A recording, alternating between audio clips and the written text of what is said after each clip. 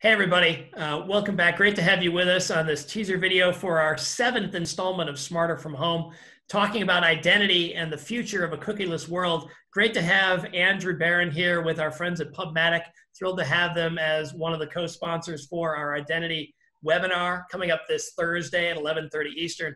Andrew's the Vice President of Machine Learning and Marketplace at PubMatic. He's basically the god of Identity Hub. Thanks a lot, Matt, for having me here. In talking to some publishers, I mean, there's a group of folks in the US and globally who think that we've got 20, 21 months still out there before we need to do anything. Because didn't I read something about Google saying it's 2 years from now? And I mean, we're all in a COVID world, so I'm sure they're not going to keep that deadline. What do you tell the publishers who don't feel like there's a sense of urgency and where they need to focus on this pretty darn quickly?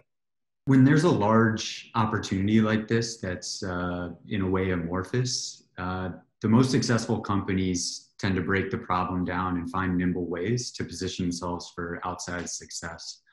So this definitely fits the criteria for one of those challenges. And even on the flip side, there's addressable opportunity today.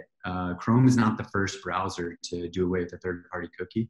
Firefox and Safari have done that a while ago, and those have been notoriously under-monetized from a programmatic revenue perspective. So in this case, the nimbleness comes in the form of finding low-cost experiments to help inform future strategy. Andrew Barron, Vice President of Machine Learning and Marketplaces. Thank you. Looking forward to more this Thursday, 11:30 Eastern, on our next Smarter from Home series on identity. We'll see you then. Thanks.